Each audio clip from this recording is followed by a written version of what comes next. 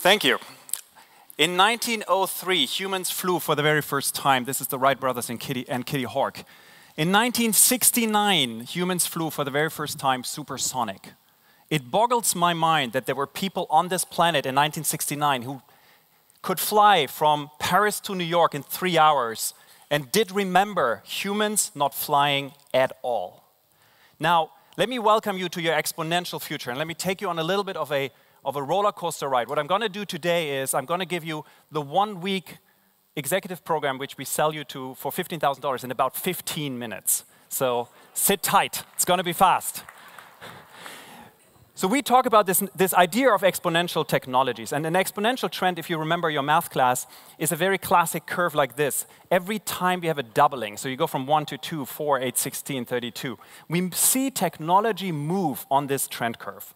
And the most famous one of these trend curves is Moore's Law. This is Gordon Moore, the co-inventor of Intel. And Moore's Law states that the number of transistors per square inch doubles every about 2 years. This is the reason why computers are so powerful. In layman's terms, this means computers get twice as fast at the same price-performance ratio every 2 years. Now, this is a Cray 1 supercomputer. It was built in 1975. In today's dollars, this thing would cost you about 36 million US dollars. This computer already had more compute power than all of the compute power NASA had together to put the man on the moon. So this is 1975. This computer had a compute power of 80 megaflops, so 80 million floating point operations per second. If you pull out your iPhone, and this is not even the latest generation, this iPhone cost you 1/50,000th of the price of a Cray 1 supercomputer, and it has 1,000 times the compute power. In your pocket today, you hold 1,000 Cray 1 supercomputers. But this is not the end of it. So you take this guy here. This is a Pi Zero. It just came out about 3 months ago. This is the size of a pack of gum. It cost you $5, which is the price today you pay for a Starbucks venti latte. And it has 191 megaflops. This is 2.5 times the supercompute power you had in 1975 and only large corporations could afford. Now a child can buy this on their milk money. Or you take this guy here. This is the Drive PX2. This is the computer which is the heart, the brains of the self-driving car. This computer has 24 teraflops, costs you less than $1,000. This computer, compared to the Cray 1 in terms of price-performance ratio, is 10 billion times better. So this is where computers are going. But there's something really important to understand. We as humans are wired to think linearly because our world evolved linearly. The seasons come and go. The harvest comes every year at the same time. And for the last 250,000 years, minus the last 3,000 years, the saber-toothed tiger tried to kill us every winter. The easiest way to explain to you how this works, our brains being linearly wired when the technology world moves on exponential trends, is to think about what we call the linear exponential deception. Here's the example. If you take 30 linear steps, one after the other. For me, this would be probably back to the entrance of the backstage. This is a 30-meter distance. You have a very good intuitive feel for how far this is. Now, imagine we would take 30 exponential steps. So every step is twice as far as the other. So we go from 1 to 2, 4, 8, 16, 32, and so on. Try to figure out how far this is. I can guarantee you, typically when I ask a smaller group, I will not put you on the spot here. When you ask a smaller group, you get 2 answers. The first answer is, it's a mile or 1 kilometer. Somehow that feels intuitive to a lot of people. And then there's the people who are sitting there and saying, well, Pascal already told me about these exponential trends, and they're like the smarty kitties.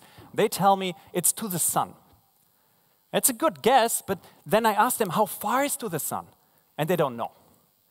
So to solve this mystery for you, it's 25 times around the planet. This, by the way, is the power of exponential trends. So where you have a linear trend, you go 30 steps or 30 meters. Now we go 25 times around the Earth. It's 1 billion meters. This is what we call the linear exponential deception. Now, there's an interesting piece in there. When you start mapping these curves against each other, the linear and the exponential curve, there's 3 interesting pieces in this curve, and they're really important to understand. The first curve is disappointment. Because linear trends start very, very, very slowly. And your exponential trends, your linear brain wants these things to be better. The classic example is Google Glass. Google Glass is too expensive, the battery life is terrible, the functionality isn't great, and you look like a complete idiot wearing it. So what you're doing is you're disappointed. Now the danger is, when you're disappointed, you're dismissing it. But then comes something which we call the iPhone moment. This is when Steve Jobs gets on stage, shows the world for the very first time the iPhone, and you intuitively know that your old Nokia brick phone is a thing of the past. And then you come to this world where we have chaos and amazement. Chaos and amazement is Kenya today has 7% smartphone penetration. 90% of Kenyans have a phone, a dumb phone, and 7% have a smartphone. That number is expected to rise to 90% smartphone penetration in the next 3 years. Overnight, Kenya will become internet connected. Now, if you're a business, I recently talked to the largest bank in Kenya. They even understand this trend. But they are very, very clearly understanding that if they are not going to be a mobile-first bank in 3 years' time, latest, they are dead. Because someone else will take them on the punching ground and displace them. Another model to think about this future is what Peter Diamandis, one of our co-founders, calls the 6 Ds of disruption. And let me walk you through this model. And it's a very simple but very powerful model to understand where these exponential trends are going. This gentleman here is the inventor of the digital camera. So the very camera you're currently holding up to take a picture of it. This gentleman worked for a company called Kodak. Ironically, the company which got displaced by digital cameras. And this very first digital camera, as you can see, is a really unwieldy big thing. It had 0.01 megapixels. It was terrible. You plugged it into your television set, and you saw these big blocky pixels. So what happened is that Kodak top brass dismissed this. But here's what happens in the 6 Ds of disruption. The first is, the moment an analog technology becomes digitized, it starts to move on an exponential curve. I cannot overstate how important this idea is. The moment something analog becomes digital, it automatically moves on an exponential curve. So for all of you who are entrepreneurs in the audience, find an industry which is analog today and disrupt it by becoming digital. I can guarantee you the payoff. These trends start out very slowly and they're deceptive. So the first digital camera had 0.01 megapixels. It was terrible. So what Kodak did was they looked at it and said, well, film will always be better. This is terrible. Film will always be better. Now, digital cameras move on a perfect exponential curve. So the next time this inventor of the digital camera came to the Kodak top management and showed them the next prototype, it had 0.02 megapixels. And he repeated this a couple of years. So you go from 0.01 to 0.02, 0.04, 0.08, 0.16, by which time Kodak pulled the plug. Because the problem is, it all starts with a 0. They couldn't see the trend. Eventually, the stuff becomes disruptive. This is the moment when the curves cross. This is the moment for your digital camera when you had 2 megapixels. 2 megapixels is enough to print a 9:13 print. This is the moment when you stop buying film. Then you start to dematerialize it. Most people in the audience don't even have a digital camera anymore because it became dematerialized. It's now a feature of your phone. It's not a thing anymore. It becomes software.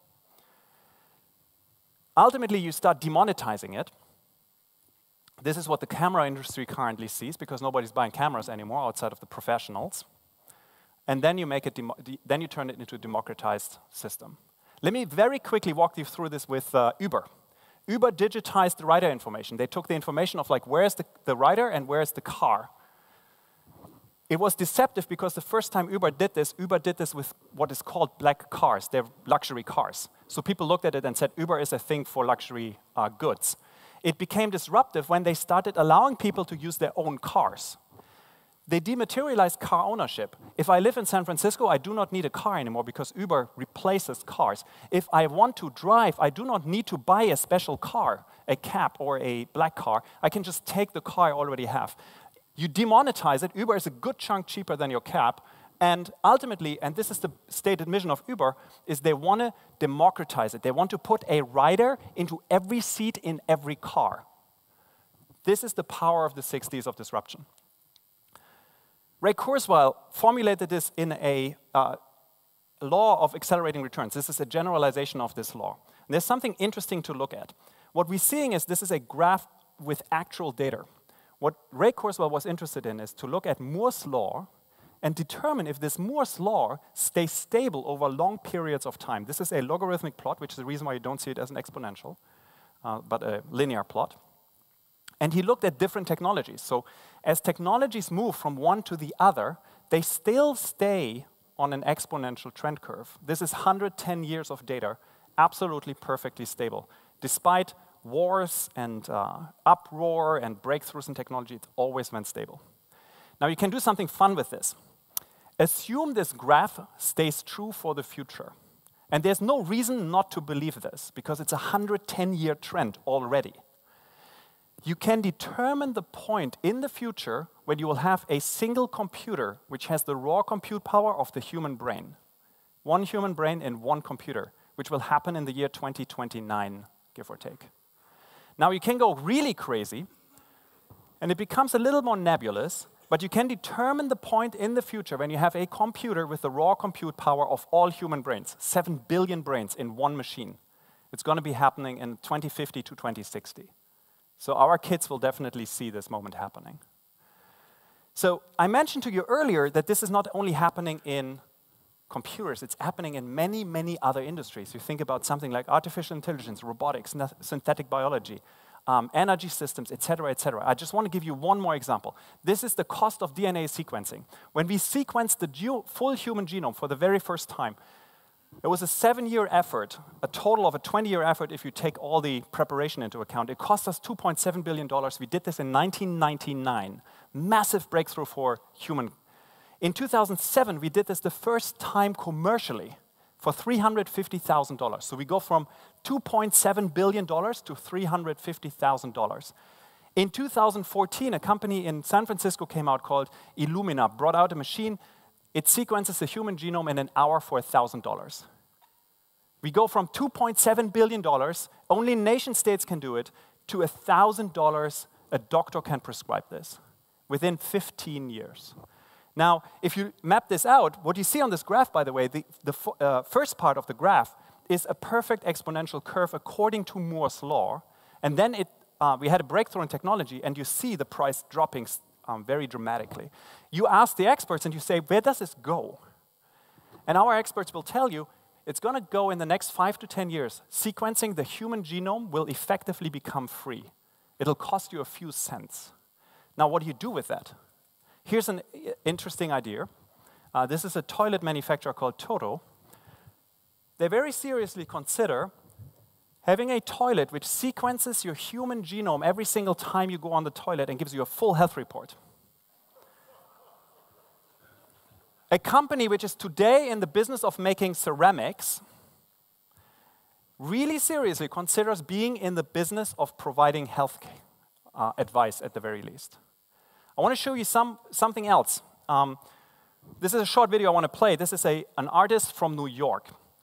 And I basically let her talk about herself. We don't know yet how our DNA might be used against us in the future. New York artist Heather Dewey-Hagborn. One artist in New York is making 3D models of people's faces, people that she's never met. She calls the project Stranger Visions.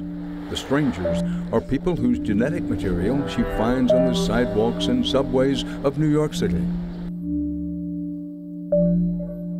How much can I actually find out about you from something that you accidentally leave behind?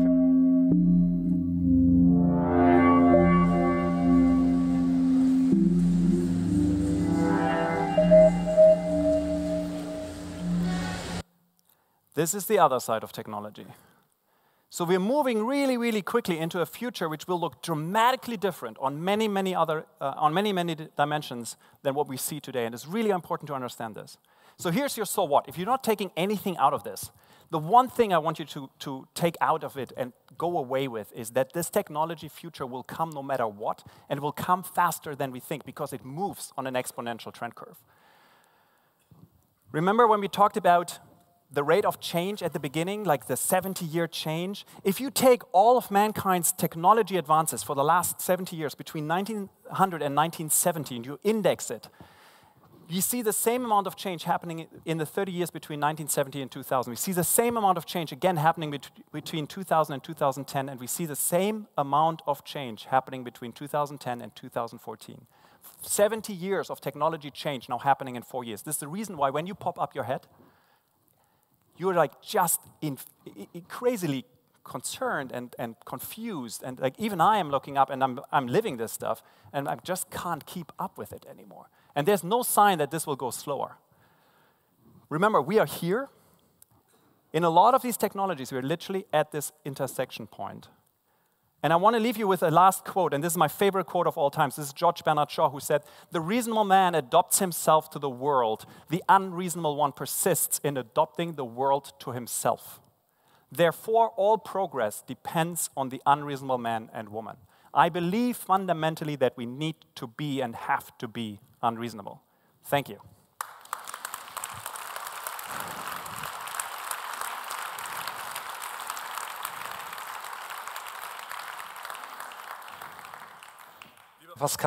Lieber Pascal, sehr herzlichen Dank für diesen wirklich wunderbaren Vortrag mit dieser großen Vision, die du vorgestellt hast. Und vielleicht, meine Damen und Herren, werden sich jetzt über 3 Dinge wundern. Erstens, warum duzen wir uns? Zweitens, warum sprechen wir Deutsch? Und drittens, warum bleiben wir hier stehen und setzen uns nicht auf diese wunderbaren Stühle? Wir werden das auflösen.